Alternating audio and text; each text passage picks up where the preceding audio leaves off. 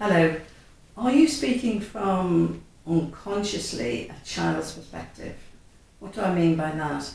Well, as an NLPer for the past 23 years, and certainly the first 3 or 4 years, I was training more and more to become more efficient and certainly more experienced in NLP and listening to clients' language.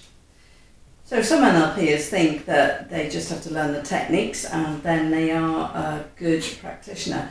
A good NLPer listens to language and listens to every word that the client is saying. So to become an active listener, we really do need to listen very carefully.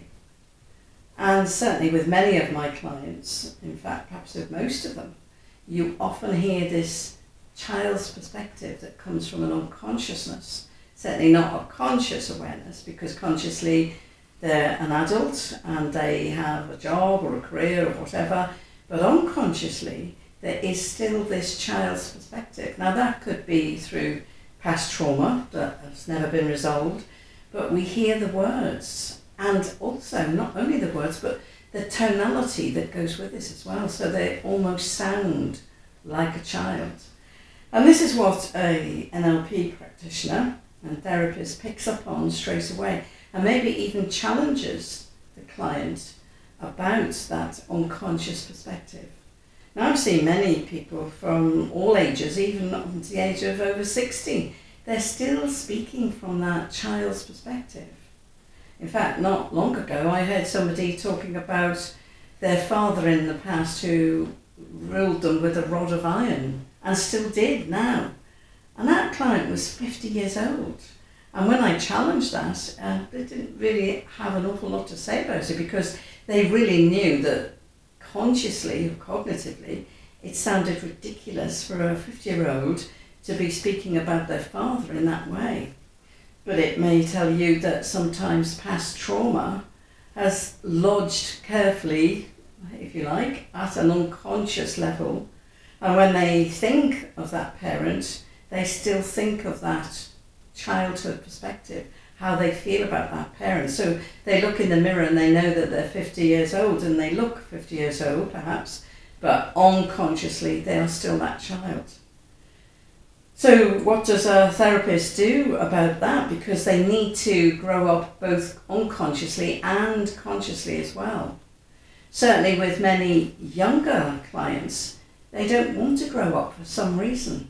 Maybe they fear something bad might happen to them. Maybe they're fearing their sexuality. So they remain as a child unconsciously, and that stops them from moving ahead and moving on and being that mature adult. So obviously if I spoke to my granddaughter who's 8 years old about boyfriends, she would look at me with disdain and just not be able to answer or even say, I don't like boys. And that's normal. That's normal thinking. If she was 18 or 20 years old and she still said the same thing, well, we may have to discuss her sexuality, of course, but if she still said, no, I don't want relationships, then something is going on at an unconscious level that needs to be explored and find out what it is that they fear, because that's what it is. There's some kind of fear at the heart of all of this. And so the therapist's job is to help to uncover those distortions that they've got at that level and allow the client to understand themselves, how they are speaking at an unconscious level one moment and then a very conscious level the next. So you could call it a conflict in their mind, and that keeps them in that fear and that anxiety, and it stops them from moving forward. You know, in the past we've called it limitations, and a limitation is just something that stops you from doing something because of the fear that's there. And many people who've got anxiety have huge limitations. Of course, the worst kind of limitation would be agoraphobia. Don't go out, don't face the world, don't do anything at all.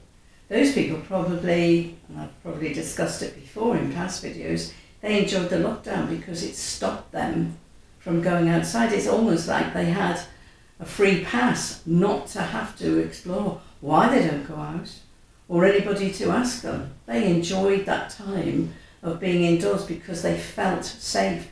So fear and safety often keeps people at an unconscious level and from that childhood perspective.